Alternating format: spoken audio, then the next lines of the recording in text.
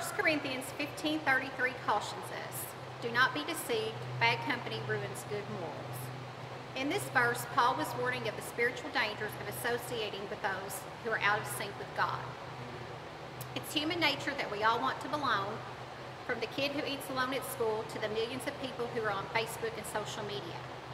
Everyone wants to have friends and a sense of belonging. That being said, God's Word gives us specific instructions and warnings about the people that we associate with. Proverbs 18:24 says, "One who has unreliable friends soon comes to ruin, but there is a friend who sticks closer than a brother." Proverbs 22:24, "Do not make friends with a hot-tempered person. Do not associate with one easily angered." Proverbs 16:28, "A perverse person stirs up conflict, and a gossip separates close friends." James 4:4, "You adulterous people, don't you know that friendship with the world means enmity against God? Therefore, anyone who chooses to be a friend of the world becomes an enemy of God." In Romans 16:17-18, "Now I urge you, brethren, keep your eye on those who cause dissensions and hindrances contrary to the teaching which you learned, and turn away from them. For such men are slaves, not of our Lord Jesus Christ, but of their own appetites, and by their smooth and flattering speech they deceive the hearts of the unsuspecting." I want you to stop and think for a moment about the 5 people you spend the most time with. What are they like? Are they strong Christians completely devoted to following God? Are they lukewarm, or maybe not a Christian at all? Do any of these friendships persuade you to enjoy worldly pleasures? Do they have strong godly marriages and encourage you to do the same? How are they raising their children? Are they loving parents who work hard to raise their children in the faith and the importance of following Christ? Do they hinder your relationship with God? Just what are these people like, and how are they influencing you? When our children were growing up, we had many conversations about their friends and what kind of influence they had on them. As I got older, I realized more and more that this applies to people of all ages. I have seen firsthand what happens when adults associate with people with no Christian values. Before long, they start to mimic their behavior, their language, and their habits. I have seen marriages fall apart, godly people fall away from church, and families destroyed, all because they chose to associate with the wrong people. You may think that these friendships and relationships are harmless, but over time they can become toxic to your thoughts, your actions, and most importantly, your walk with God. Sin is deceitful, and it's easy to get sucked into it without even realizing it. You can't be who God called you to be and still keep all the same friends and habits. We need godly friends who will call us out on our sin, and we need to be that godly friend to others. The more you hang out with someone who doesn't share the same Christian values, the more likely you will be to give in to their actions that will more than likely go against God's Word. Friendships shouldn't be connected by negativity, temptation, and wrongdoing. 2 Corinthians 6:14 tells us, "Do not be yoked together with unbelievers. For what do righteousness and wickedness have in common, or what fellowship can light have with darkness?" The Word tells us to withdraw from those who walk disorderly. Now, that doesn't mean that we don't work to reach these lost people who need to find God. When Jesus came to earth in the flesh, he always went after the sinners and the outcasts for the purpose of salvation. The Holy Spirit gives us discernment to know who and what is of God and what is of the enemy, what is spiritual and what is of the flesh, and what is worldly and what is godly. So follow his direction. I'm referring to the people you are closest with that are in your inner circle. Just as the Bible has given us caution and instruction on ungodly friendships, it has also given us a great set of instructions for healthy, Christ-centered friendships. Many times in God's Word, he reminds us that friends should be people that build each other up and bring out the best in us.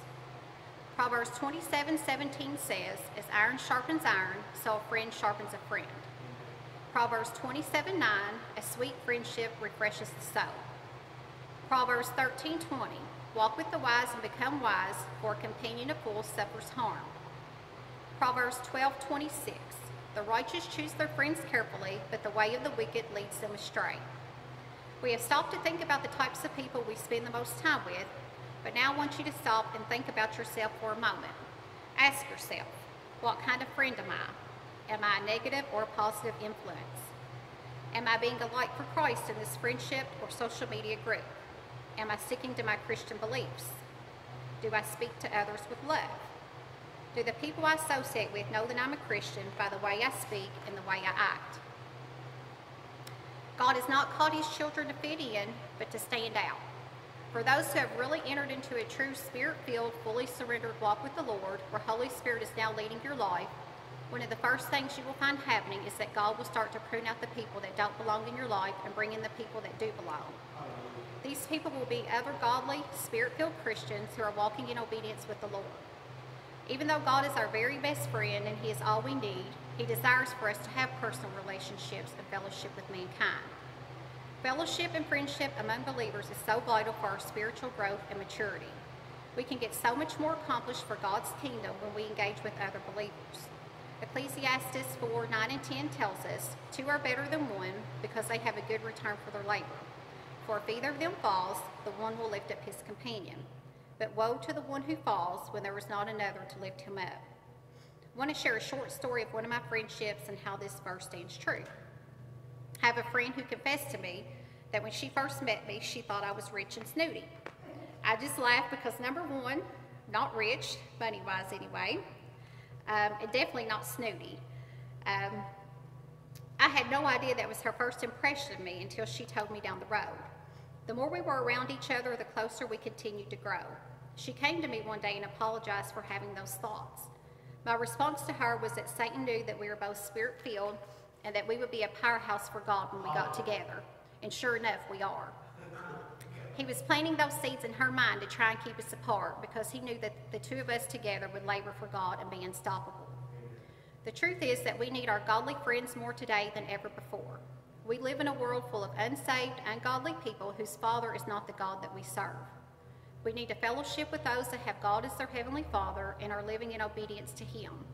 We need to be fellowshipping with like-minded believers in the faith, not friends of the world, but friends of faith, true God friends. Christian friends who are deeply rooted in Christ. Friends who will encourage us to choose what God desires over our own desires. Friends who will rejoice in our victories and weep with us in our losses. Friends that will pray for us as we pray for them. Friends who speak truth into our life, help us when we fall, encourage us to stay the course, fixing our eyes on Jesus. Friends who will not hinder our relationship with God. Friendships that are truly built on the foundation of Jesus Christ. Jesus taught us some great qualities of friendship through his disciples. He went from being their master and teacher to being their friend. I no longer call you servants because a servant does not know his master's business. Instead, I have called you friends. For everything I learned from my Father, I have made known to you. John 15:15. Jesus showed kindness to his disciples. He protected them in the storms. He healed them and their family members. He mourned with them in hard times and celebrated with them in good times. He was also patient with his disciples. There were times they didn't understand his teachings, and he patiently explained further. There were times when they couldn't do what he asked, and he patiently waited for them. There were times they misunderstood, but Jesus was patient. He also encouraged them. The night before his death, knowing he was facing crucifixion, Jesus encouraged his disciples. He was also a good listener. He stopped to listen even when he was in a rush to get somewhere. He listened even when his enemies were attacking him. He modeled what it looked like to be a good listener. In John 11:35, it tells us that Jesus wept. He knew how to feel the hurt and pain of others. He was compassionate.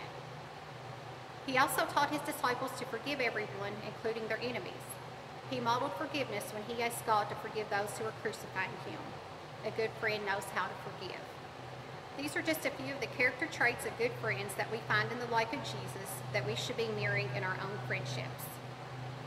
In closing tonight, I want to say it's absolutely essential for our Christian growth and also glorifies God when two friends are strengthening each other. Godly friendships should be about loving each other, looking out for each other, and striving to bring out the best in each other. The same way Christ loves us, looks out for us, and strives to bring out the best in us. True friends aren't the people that help you have fun and be worldly. True friends are the ones that stick by your side and help your faith grow stronger in Christ. I pray that you will seek God's wisdom to make sure your friendships are staying in alignment with God's Word, and that you will make the most of every opportunity to live as one set apart for God. Time spent with the Lord, family, and friends is priceless and a true blessing from God. Ask God today to help you to establish wonderful Christ-centered relationships and friendships that will help you to keep your eyes fixed on Jesus so that you will not be led astray, led into temptation, or led off track. I also want to encourage you to evaluate your social media groups and delete any of them that may be unhealthy for you, especially if they are hindering your walk with God. God bless you all. Glory.